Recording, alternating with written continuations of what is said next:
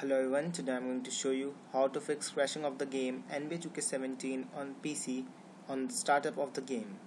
We have several workarounds for this issue. So number one is updating the drivers. Many of them ignore this step because they don't find it to be important. If you are one of them, then you are completely wrong. Updating the driver is compulsory for every latest game.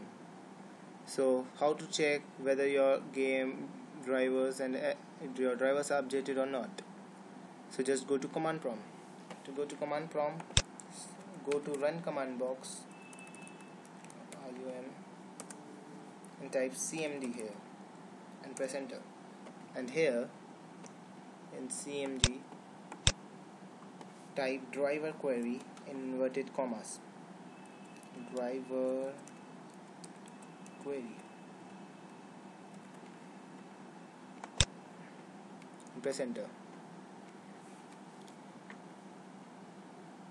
Here you will get the information about all your drivers and the date when they were last updated.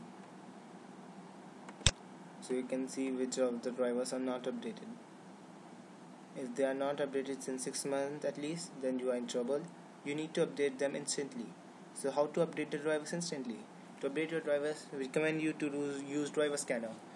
There are many software named driver scanner on the web, so you can download any of them. It's up to you whether you download a trial version or purchase one of the copy of the software.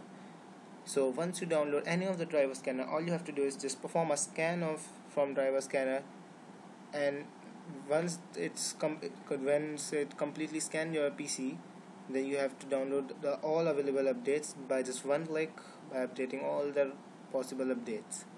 So once it's updated, restart your PC, then run the game. Most probably your game will be working fine.